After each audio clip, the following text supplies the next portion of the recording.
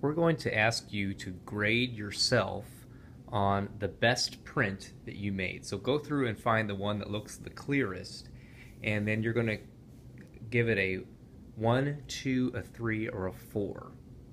And so what I'm looking for in a print with the number 4 would be that all the edges are crisp and every part of the image has been covered and there's ink evenly spread on here.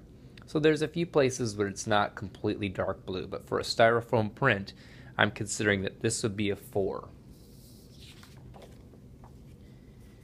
If you have a print, maybe has some minor smudges in the margins, the ink isn't completely spread, but you can see the whole image fairly clearly, I would consider that a 3.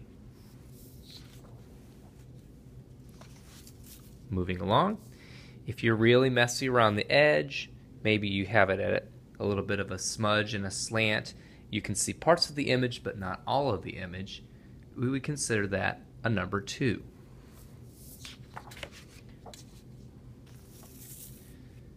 A number 1 would be where you can barely see anything. We can tell that this person has printed the print, but there isn't very much to tell what kind of picture this is. So this would be a number 1. So after this video is over, look at your form and select the number that you think most matches the best print that you made in your series of prints.